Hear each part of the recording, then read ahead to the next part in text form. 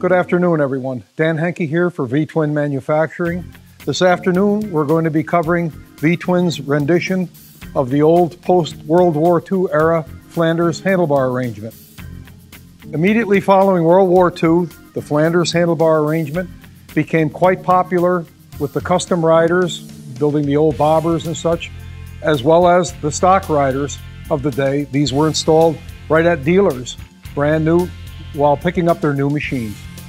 What I like about this particular piece from V-Twin is the knurling in the proper positioning of the riser itself, which did not exist back in the day. You notice that knurling in particular is right in the proper alignment of our riser. So let's go ahead and set this up and see how it goes. We'll slip off our throttle arrangement.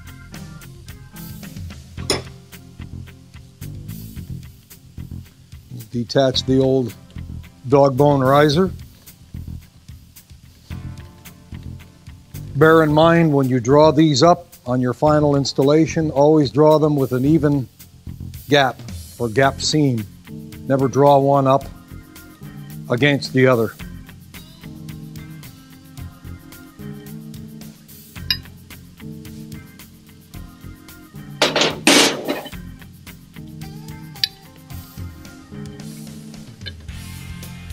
I like this knurling within this region, as we're going to get a good adhesion upon tightening.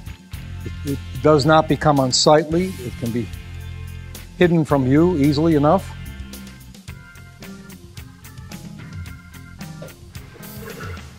Again, checking my gaps.